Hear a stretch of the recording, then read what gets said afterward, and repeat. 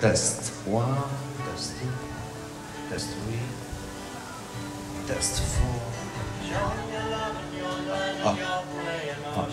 How it could be, how it should be, one fine day. Here on the eve of the first anniversary of the apology to the Aboriginal people and the stolen generation, it's incredibly important to remember and to reflect on how much more still needs to be done. We're standing here and amongst this extraordinary collection of art, of photographs, of artefacts, and it is a collection of national significance and national importance.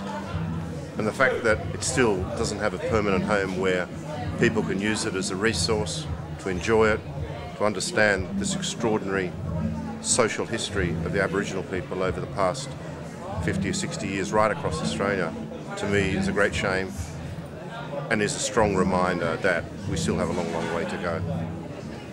Our culture's so old.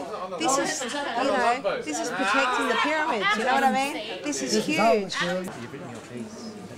It's a new morning, get up, get up, get up, the day's begun.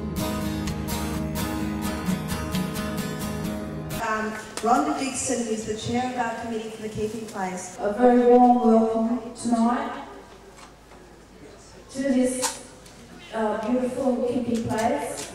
This is the staging ground, people, Sydney.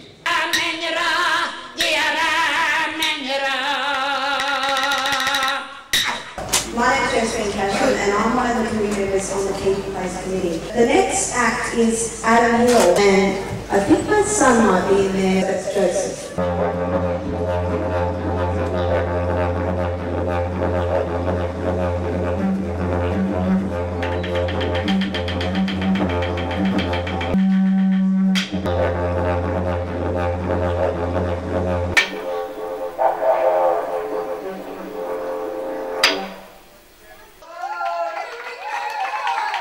I'd like to call on the Jannawi Dance Group, dancing for Mother Earth, dancing for Les Saxby, dancing for everyone.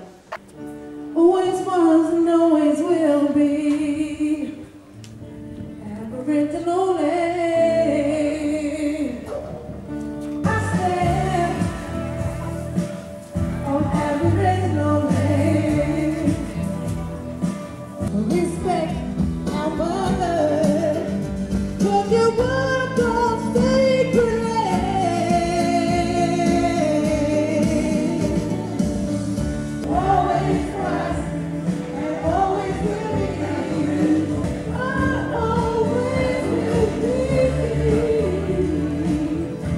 Aboriginal land. You've given up so much of your life for the struggle. You and Aunty Elaine deserve something back.